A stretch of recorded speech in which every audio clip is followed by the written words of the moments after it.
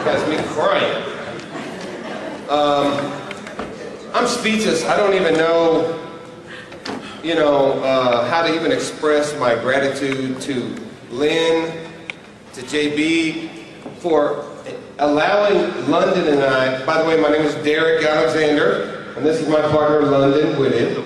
But to be here tonight to represent our brand, our concept, our cause. Rodney said something extremely powerful when he talked about a dream, and we had a dream, and our dream was to change the hair industry as we know it. I know I'm pigmentally challenged, but I'm married well. My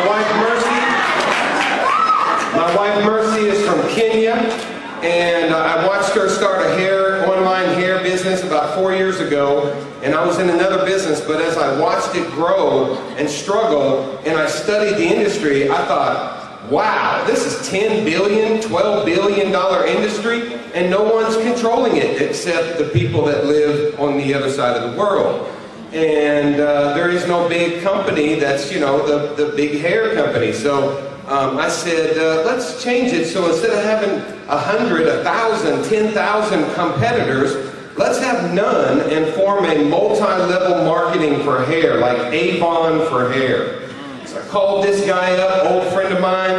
We put together a program. We got the best suppliers in the world, hair that we guarantee for 1 year that no one does. We have hair you can put on layaway. Our mission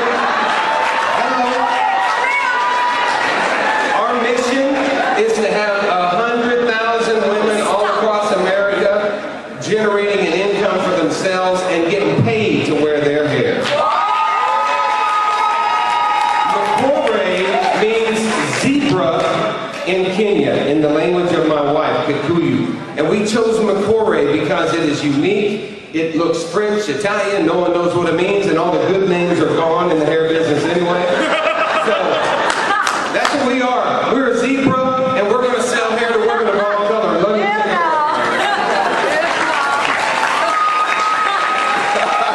We have a vision that all of you are a part of. When our women, which represent over 95% of the market, march off to the Korean beauty supply, that's wrong. We have opportunity, financial opportunity, a tremendous business structure to help our community. Keep it here, keep it where it belongs. You're the consumers. Buy the hair, wear the hair, earn the money. We appreciate and we support this film festival, and we welcome your support. Thank you. We actually even get the honor of presenting an award, and after all the incredible people that have come up here and got to present an award, and here's a couple of, nobodies as far as film actors and everything, we're really honored. But we are presenting the award for the best feature film. Is there a clip? I guess there's not a clip. Is there a clip? No, just say it. Okay. The award goes for the best feature film is Probable Cause, directed by